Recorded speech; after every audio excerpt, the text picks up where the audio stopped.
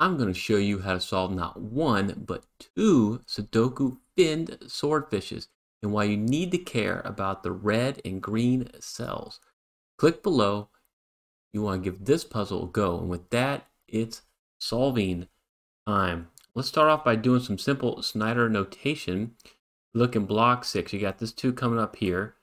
Get this 2 coming across this way. Only 2 possibilities for a 2, so we'll mark that. Anytime in a 3x3 block, you have 2 possibilities for candidate, mark it. In case you solve one of these cells, we can solve the other one right away. And then with the 3s, you'll see a 3 cutting across here. And for this 3 coming up, you can solve a 3 here. You're going to get pretty excited, but hold on. You're not going to get much more progress in this puzzle. I'm going to show you this. All right, with these 2 3s, you can put Snyder 3s in block 6. Now you want to notice that these 2s and 5s line up. You know, the 2 and 5 lines up here, lines up going across here, and it lines up column 7. That's important to notice. And if you are new, welcome to Smart Hobbies. Subscribe, click the bell for notifications if you want to turn your passing interest in Sudoku into a fun and enjoyable hobby. We're going to do a little bit more with the Snyder notation. Check out the 7 cutting across row 5. So there's only 2 possibilities for 7 here. That makes them a pointing pair. So the 7s can't be in this spot or down there. And then this 7 cutting across row 7 and column 8, only 2 possibilities for 7 here. It's another pointing pair. So the idea here with a pointing pair is that if you put a 7 like in this spot, you'd have no place to put a 7 in block 9. So we know it's a pointing pair. So with these 7s and this 7, you can have only 2 possibilities for 7 in block 3. And then if you notice over here with this 7, 7 is going to be in these 3 spots, but they're limited to rows 2 and 3 in block 1. They're also limited, the 7s, to rows 2 and 3 in block 3. And with this pointing pair of 7s, you only have 2 possibilities for 7 here in block 2, right? Because the 7 is going to be in one of these spots, like here and here, or one of these spots in here in blocks 1 and 3. The only place it can be in block 2 is up here in row 1. And since you have this pointing pair here, these 2 spots. This is called a claiming pair. And it's going to make sure that we can't put 7s in any of these spots down here. Okay, look at the 8s. You got this 8 coming down, column 4. 2 possibilities for an 8 here. It's going to be another pointing pair. Can't do much else with that. And then the 9s cut across right here and creates a pointing pair in block 1. And that's about it. There are no hidden singles to solve at this point or any other Snyder notation. Each puzzle's got a story. This story starts with MBG Sankar, who sent me this puzzle after getting stuck on it. He found it online. What's really cool is this has the minimum number of Sudoku givens. It's only got 17 to start with, and this one's a little bit harder than some of the other ones I've been featuring. So I wanted to show you how to solve this. You can send me your puzzles through Discord, Instagram, Reddit, or email. Just check out the links below. I would love to help you out. At this point, when you get stuck, you need to now look for single candidate strategies. Remember I talked about these 2s and 5s? That's where we're going to look first. That's the most digits in the givens are the 2s and 5s. So where can the 2s be in this puzzle? And you'll see, I'm going to mark them all right here. You'll notice it covers that green cell. And whoop, we'll do here, do these spots, and these spots. Okay. So we'll mark this in blue. And so what you may notice is that in disregard the red, that's not part of our deal. In row 5, in row 7, and then here in row 2, the 2s in those rows are restricted to the same 3 columns, columns 2, 6, and 9, except for this extra little cell right there, all right? That's got a little fin. So if we didn't have this fin, then the 2s would be limited in rows 2, 5, 7 to columns 2, 6, and 9, and that would be a Sudoku swordfish. But we have this fin here, we have what's called a finned swordfish. And what it does is it puts restrictions on this cell right here. With a finned swordfish, you can eliminate any of a candidate that's in the same column as the swordfish is and in the same block as the fin. And so what I'm talking about here, let's do a little marking here. What could this be? A 2, 3, 4, 5. Can't be a 6, can't be a 7 because of the pointing pair of 7s, or an 8. And so this, if you put a 2 right here, here's what would happen. These cells couldn't be a 2, this would have to be a 2, right? And then the 2 would have to be right here, and you'd put a 2 right here, and then that would put a 2 right here. And then you look and go, where could a 2 be in block 8? Well, it can't be here anymore because of this 2, it can't be here because of this 2, and it can't be here because of that 2. And with this 2, you can't be in any of these spots. We'd have no place to put a 2, so we know that either the fin is true and that can't be a 2. If it's not true, this is a swordfish, this can't be a 2. So you can eliminate the 2 from that spot. And I just showed you why you can eliminate that 2. So we want to eliminate the 2 from right there. And so what we can do now is, I'm going to remove the colors. Actually, I'll keep the color for just a second. Is that this is not a 2 anymore. Then we have a pointing pair of 2s right here in block 3. They're limited to these 2 spots. So this can no longer be a 2, and then these 2 cells would be a 2. That's what we needed to see by doing this swordfish. So we're going to remove all the blues, and we'll remove all the oranges, and we'll get rid of our purple as well. You may be able to improve your Sudoku skills faster than you think. Click on the pinned comment to join the Smarty Party, and I will send you exclusive monthly puzzle packs and other exclusive content to give you more ways to solve hard Sudoku. And you want to solve hard Sudoku, right? Now let's look at the 5s. 5s are almost in the same spots as the 2s. We'll make these marks. You'll notice it also covers our green cell. 5s, these 5s, 5s here, and 5s here. Okay. Now let's put those in blue. And what you might see is very similar to what we just did. Row 5, row 7, we can actually eliminate. Let me get rid of these 5s because you have this 5 right here. I apologize for that. So look at row 5, row 7, and row 2. These cells that I just colored orange would make a swordfish of 5s in rows 2, 5, and 7. They're restricted to the same columns, 3, 6, and 9. And it would be a swordfish except for this nice little fin right here. So this is our fin. So either this is true and this can't be a 5. It's not true. We have a swordfish of 5s. And every 5 on the column wouldn't be a 5. So we know we can eliminate the 5 from right there. For the same reason why we can eliminate the 2 earlier. And this is awesome because now what does this do? This puts the 5s in these 2 spots. And I've showed you this before. Whenever you have Snyder marks on top of each other, the 2s and 5s on top of each other, that is a hidden pair. Because the 2 and 5 can only be in those 2 spots in this block. So no other candidates can be there. This is awesome. It would eliminate a 5 from this spot, and it's going to, guess what? Put 5s right there. So now we have another hidden pair, 2 and a 5. You have to find this finned swordfish to get to this point, but we're not done. And I'm going to tell you we have another advanced strategy, and then we're going to keep working with our pairs. We are just getting started, and the fun is just getting started in this puzzle.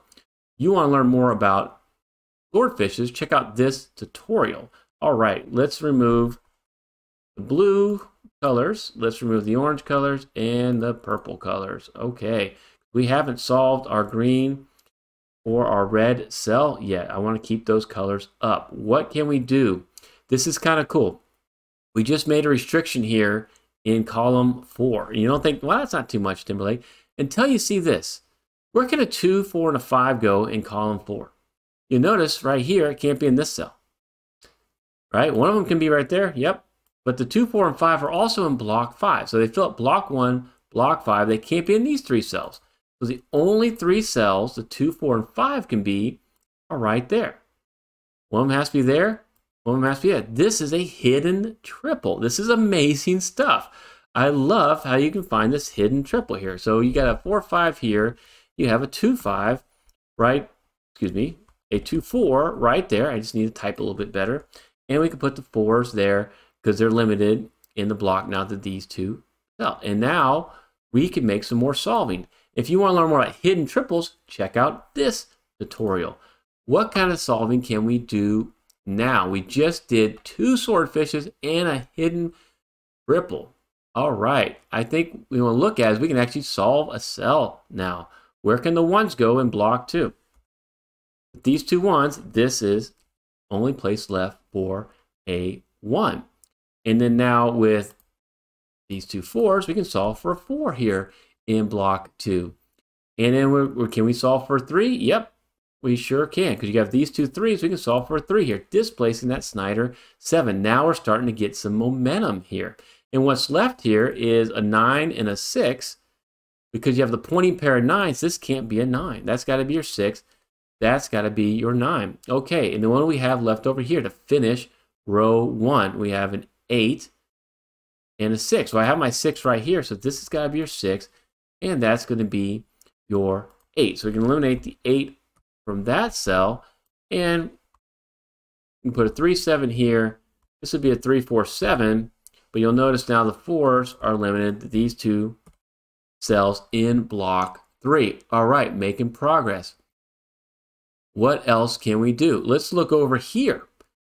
We can actually solve this cell now because we filled out all of these cells here.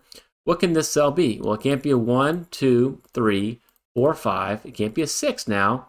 And it can't be a 7 or an 8. This cell has to be your 9. That is your naked single 9. Great.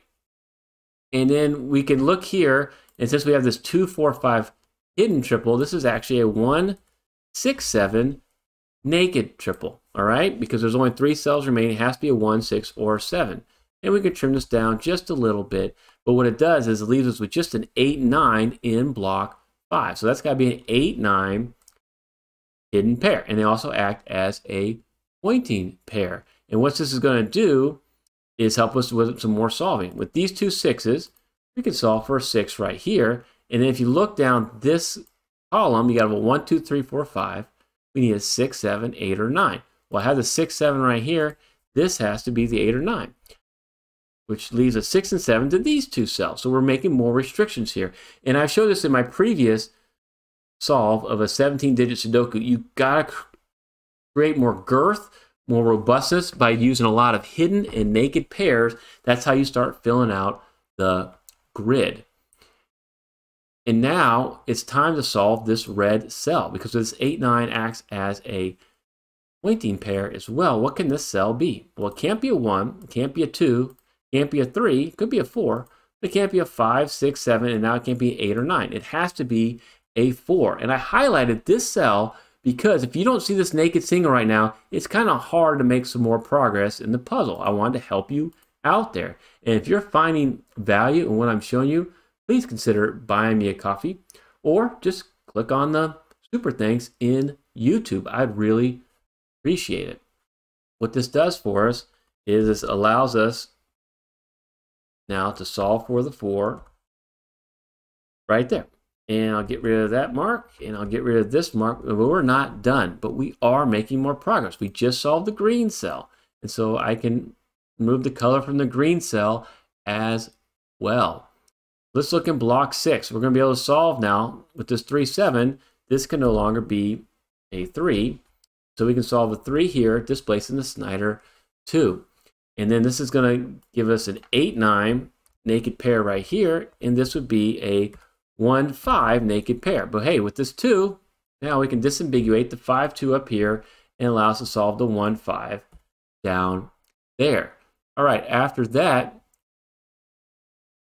let's look here in block 4. We have these 2 5s and this 5. We can solve for a 5 right here. And then you have this 8, 9 naked pair.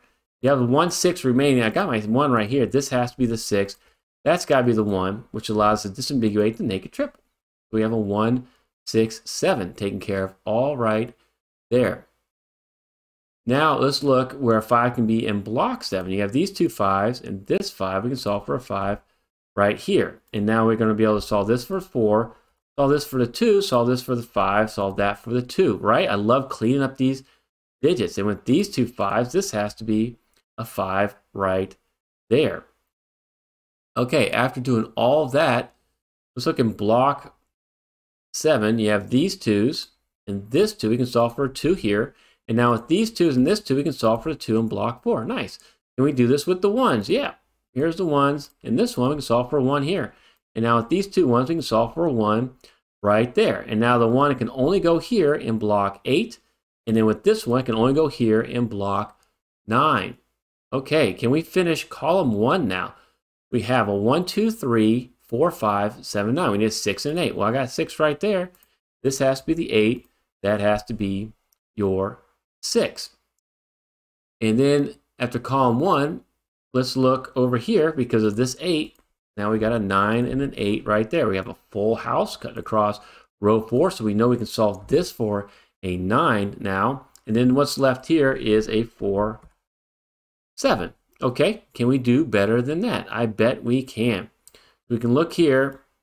We now have a 1, 2, 4, 5, 6, 8. We need a 3, 7, 9. Well, I got 3 and a 7 right here. That's got to be the 9, and this is going to be a 3, 7. Okay?